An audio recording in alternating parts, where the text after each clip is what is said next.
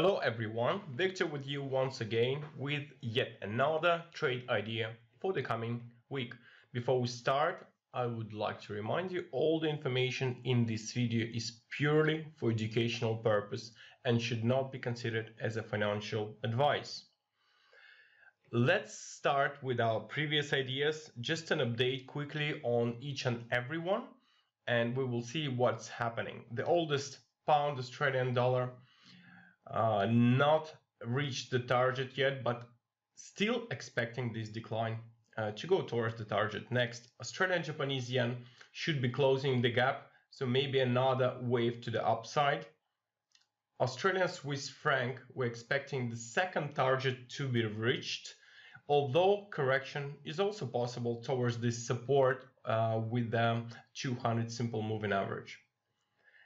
Pound Swiss franc, we are looking at this resistance, which is still holding for our failed to close above the resistance. So it is still bearish, especially we haven't broke this resistance where the moving average was rejected.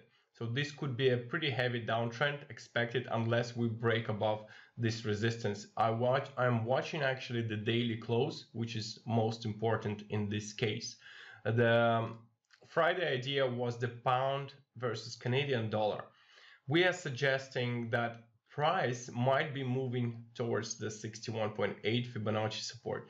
The idea was to wait for the Monday opening price and see if there won't be any gap above this resistance level. So we see there are some opportunities here to the downside as long as this resistance is holding.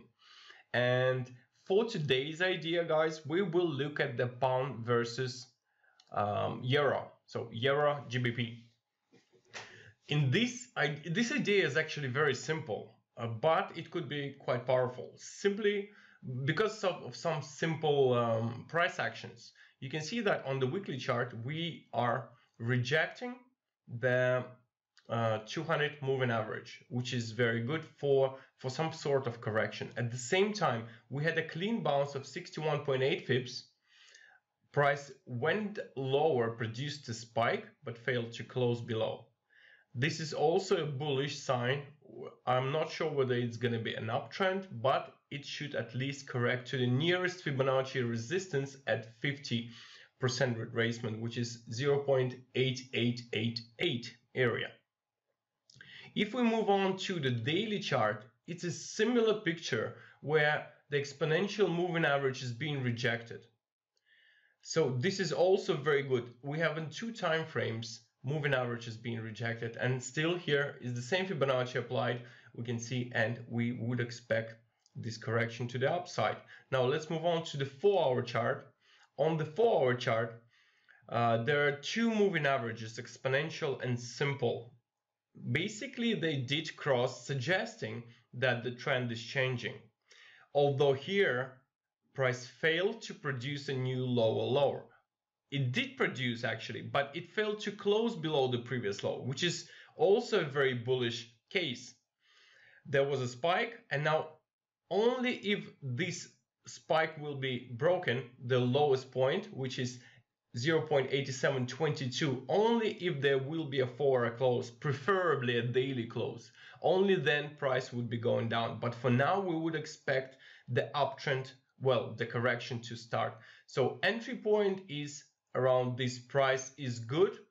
It could be slightly higher. So overall, the entry point between area of 87.70 and 87.30 could be good towards the 0.8888 target.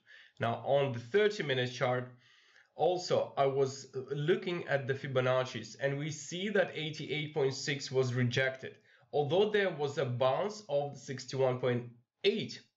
And if this level now will be broken with 1-hour close above it, it could be that confirmation.